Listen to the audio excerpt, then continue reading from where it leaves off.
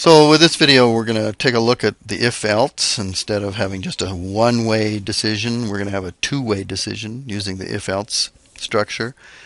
And we're also going to practice some for loop stuff. And I'm going to throw in a little bit more. There's a little string function in here, and then there's another way to refer to cells in here. So let's take a look at that code. So a lot of this is going to look quite similar. I'm declaring a row variable, a start row variable, an end row, a column variable. I need a string variable to hold a string, and I need another string variable to hold the first letter. I initialize my start row to 1 and my end row to 18 because that's the data I have on my sheet, and it's in column 1. So let's take a look at what we're going to do here.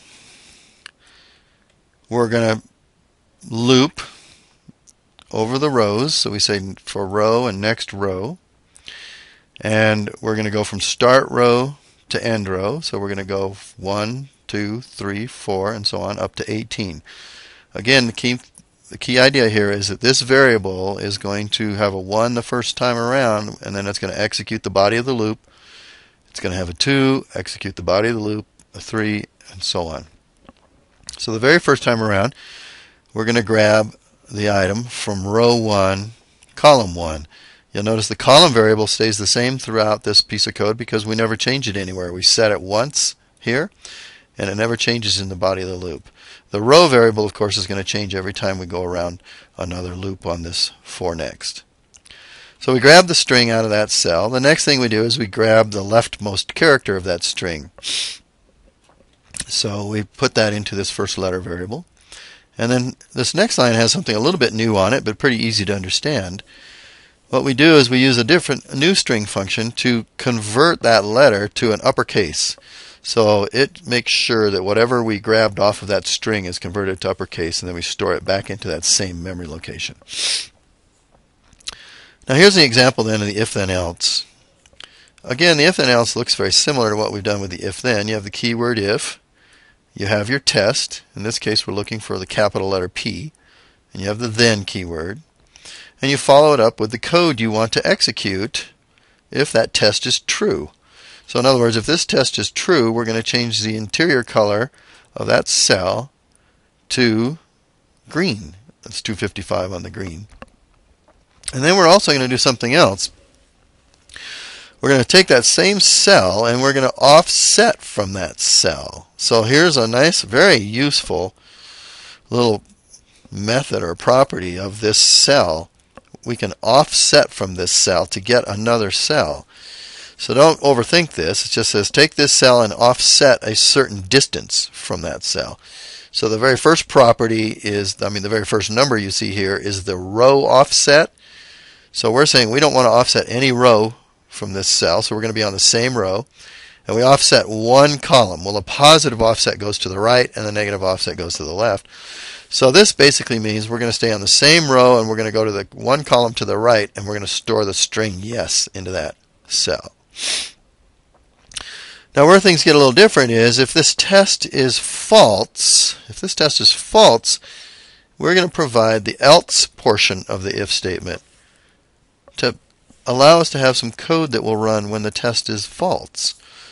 So the else portion then runs when the test is false. You can always put excuse me.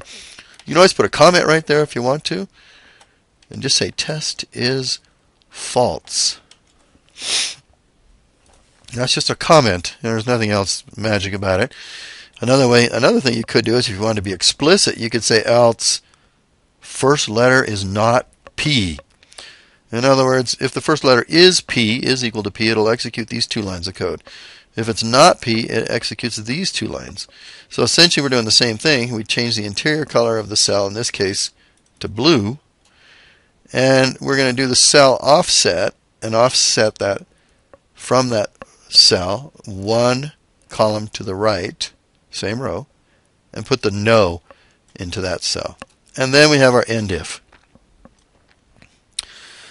So this is a pretty straightforward add-on to the if statement. Nothing too fancy here. I want you to take note that we don't put colons. Don't type a colon And if the code's typing a colon automatically for you for some reason, you're doing something wrong.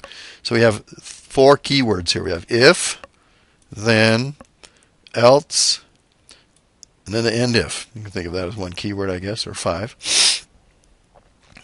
So this code executes if the test is true. This code executes if the test is false. And then we come back down and we go around on our loop again. So let's take a look at what this code actually does when we run it. Does pretty much what you'd think, I bet. So it changed the colors. There's the P, there's the P, there's the P. Notice this lowercase p also was picked up as green, and in case was the uppercase P's, and so that shows that both cases are working. We also got yeses on the greens and nos on all the blues. So I've got a little reset color thing that'll reset my colors, and then I can just highlight my text and hit the delete key and set it back to the beginning. I could have done that in code, but I just don't want to mess with it. Let's take a look at that reset just for a little general interest. We say cells, that's the entire sheet, all the cells on the whole sheet. Interior, and in this case we're taking the pattern property of the interior and setting it to XL none. And what that just says is we don't want any pattern on those interior cells, on those interior areas of those cells, and so it wipes out anything. You don't get any color or anything because the pattern's gone. Now what I would like you to do, the code I want you to write, is I would like you to write code that would take the last 2 digits, peel off the last 2 digits from the contents of the cell, and then if the last 2 digits are greater than or equal to 50, put a yes in here. And you can color the cell also a color if you want to. And if the last 2 digits are less than 50, put a no in this cell. And again, you could color the cell a different color if you wish to see how that works. So you have to think of the right string function you might use to peel off those last 2 characters, store it into a numeric variable, and then your test would be to see whether it was greater than or equal to 50. And then use the if then else to put the right text, yes if it's greater than or equal to 50, no if it's not. And also maybe it'd be nice to color the cells. So see if you can write that code to do that.